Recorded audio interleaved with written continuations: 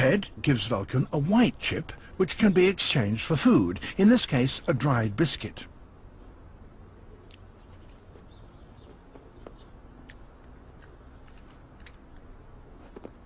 An identical token for Virgil, but in return he gets a juicy grape, a far better exchange.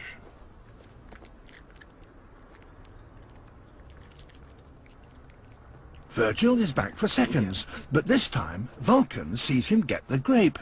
He now expects one too. Biscuit? That's not fair. Virgil's back again. Another grape. Vulcan is losing his composure. This injustice is too much. He was happy with biscuit, but that was before Virgil got grapes.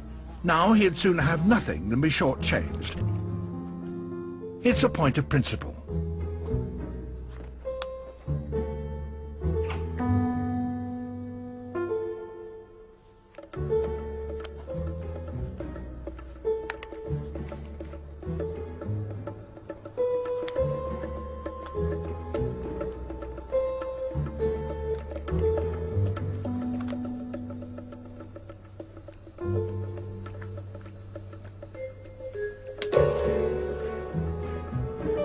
Virgil returns, so Vulcan suspects Ted of readying another grape.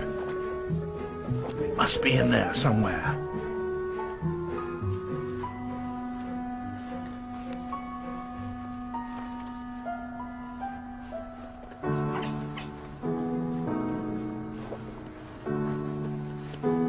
At last, a succulent grape.